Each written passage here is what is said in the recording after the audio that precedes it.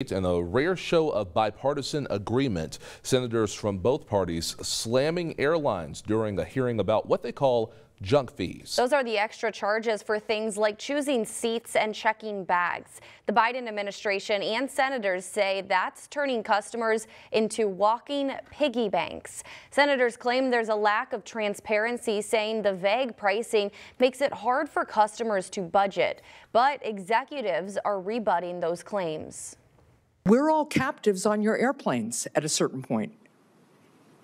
And you just say, you want to pick a seat, we're just going to charge you some random amount more. Optional services, by definition, are not so-called junk fees, as optional services are not required to travel. It has never been more affordable to fly.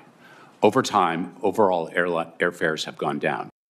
Government data shows when adjusted for inflation, airfare has fallen by about 30% in recent decades, but that does not include fees.